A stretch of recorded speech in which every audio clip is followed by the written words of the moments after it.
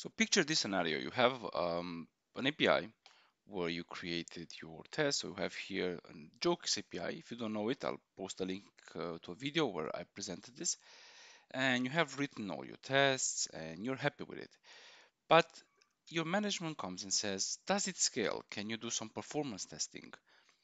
Well, of course you can do performance testing in Postman, and I have a video on that as well, which I'm going to link. But what if I told you you can take this test that you made in Postman and convert them to K6 in less than 5 minutes? Don't believe me? I'll show you how it's done. So let's get started. So the first thing you need to do is you just go here and you do export. You will want to export your collection in a format that is supported by the K6, sorry, by the Postman to K6 converter, which I'm going to show you. So always select the latest version. So we have collections v21. You perform export and then give it a nice name and store it somewhere that you will not lose it. Now, once you did the export, we're going to need to install this Postman to K6 converter. And this is pretty easy to be done. And we'll go step by step. Don't worry, I said 5 minutes. You're going to have everything in 5 minutes. So I have here a brand new empty folder, empty project. I'm just going to go to the terminal. And since we're going to need an npm package, I'm going to do npm init. And we're going to just enter all of the information. So package name, which we're just going to leave what it has there. You can add description or you can just skip it and edit later and do enter. Now that you have the package JSON created, that means this project is a node package. Sorry, a node project, not node package. And now we want to install our converter. And for that, we perform the command npm install. I'm going to do it globally. So npm install -g and then add api deck postman to k6. Now, depending on your computer, this may take a few seconds, but we're still going to be in the 5-minute range. I'm going to just pause it right now and come back once all has been installed. And it installed everything right now.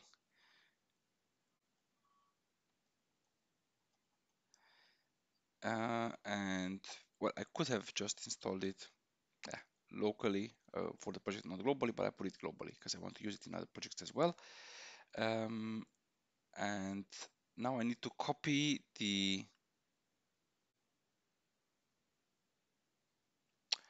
collection right here. So just to add file. So we just need to copy in the same place. And once we have that, we just do postman to K6. And we need to modify the name. So it's not collection.json. It's, oh, that's a lot. It's jokes.postman underscore collection.json. And we're going to convert it to K6 script.js. And we K6 script right here. And if you saw the other videos that I have in the series regarding K6, the format is pretty familiar.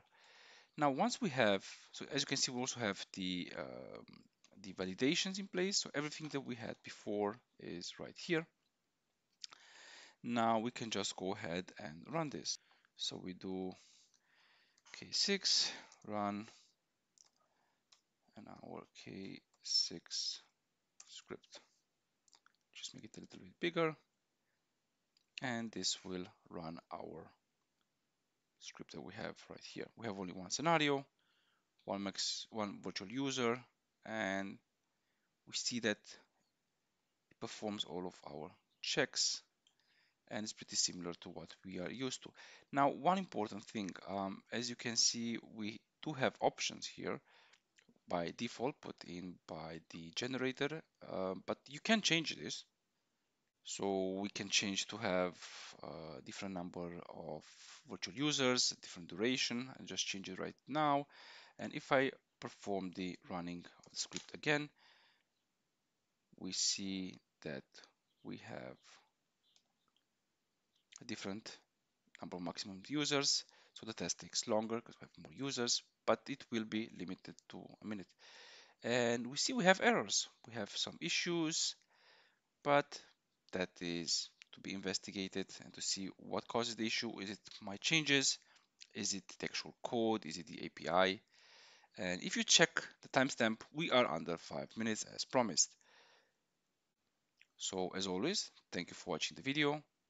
Do not forget to rest and test, and I'll see you in the next one. Have a good one and bye bye.